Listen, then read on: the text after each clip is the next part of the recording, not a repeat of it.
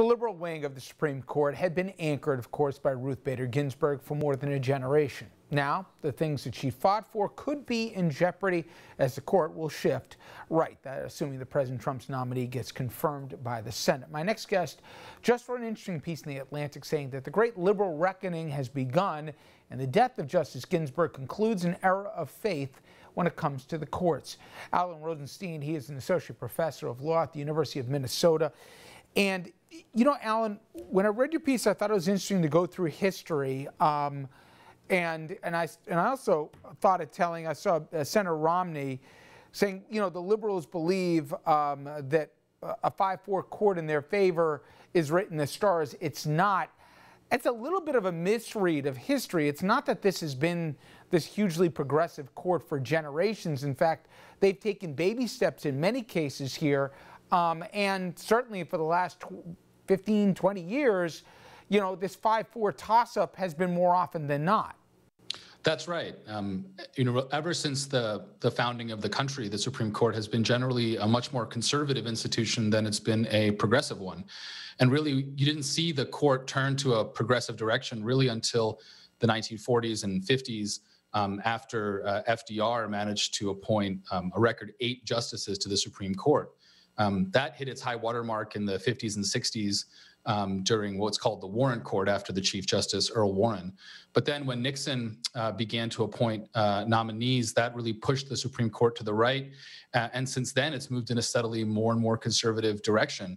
Obviously, that's something that liberals and progressives don't like, but in a way, it's back to the historical norm for the role that the Supreme Court has played in American life. Alan, before we look ahead, let's take recent rulings and let's put them through the prism of a 6-3 conservative court. Because I think people are mistakenly saying, okay, what's going to happen in November with the ACA, or what's going to happen potentially next year?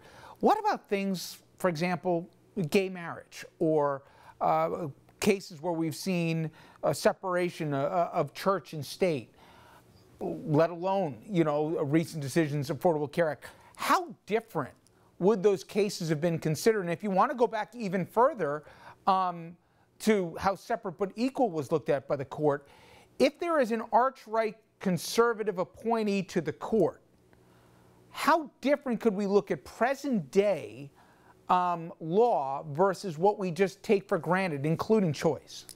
I do think that there are some issues that the conservatives care about more than others. So, for example, I would be very surprised if a 6-3 conservative court were to try to overturn something like Obergefell, which was a decision that constitutionalized the right to marry for gay and lesbians. At the same, you know, similarly, I think that although we're going to get a much more Supreme Court, I think that justices like Chief Justice Roberts and Justice Kavanaugh are sufficiently sensitive to the institutional limits of the Supreme Court that to the extent that they want to roll back reproductive rights, they're going to do so carefully. And they might do so simply by continuing to limit Roe versus Wade rather than overturn it entirely. On other issues, especially religious liberties or what the conservatives view as religious liberties, I suspect you're going to get a much more aggressive push.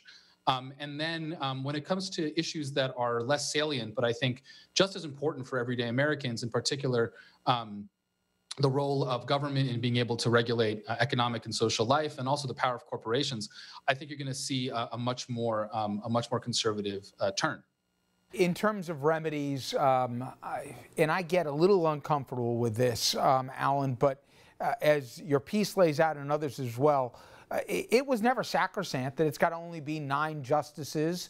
You go back even to Civil War. I mean, the numbers were somewhat flexible as to how many justices there would be. Do you think it would be healthy, or are you concerned, given the climate we're in, if Democrats, let's say, won the White House and they took back the Senate and wanted to re-examine how many justices should be on the court, what kind of a road we could go down if we pursue that? I think it depends on what the end goal is. If the end goal is to pack the court with justices who are friendly to one side or the other, then yes, I think it's ultimately quite counterproductive because each side will simply expand the court in its own favor.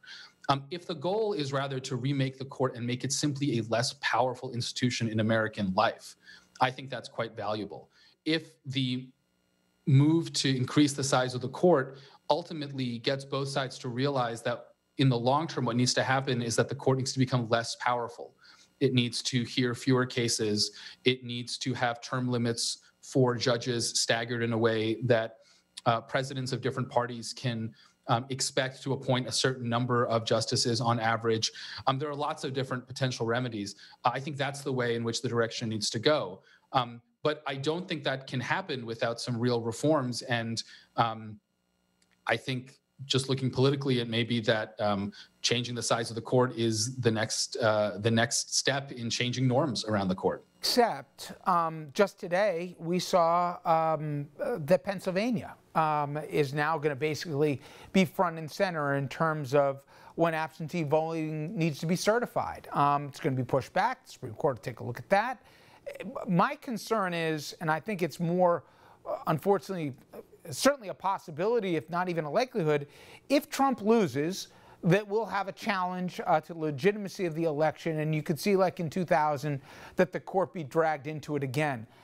I'm just so concerned, not that I'm naive that it wasn't already politicized and viewed that way by many, it will be as raw a political tool as the legislative and executive branch, very conceivably, if not probably, if we're not careful.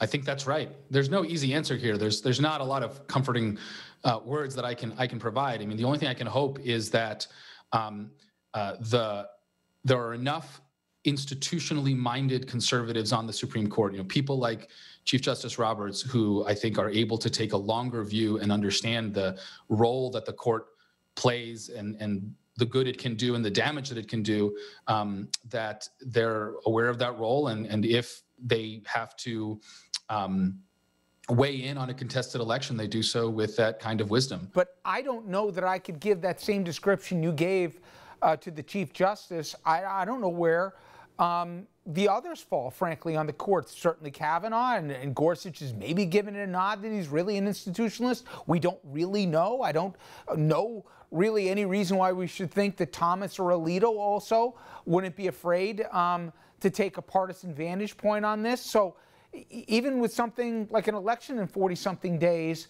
their role in it, I can't sit here with comfort and say they'll put the institution before the politics. And I want to be wrong, but I don't see any reason why I shouldn't be skeptical that they won't.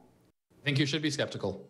I wish I could provide some assurance, but I will say when I heard of Justice Ginsburg's death, I mean, it's sad for many reasons. She was an incredible figure, an incredible idol to so many.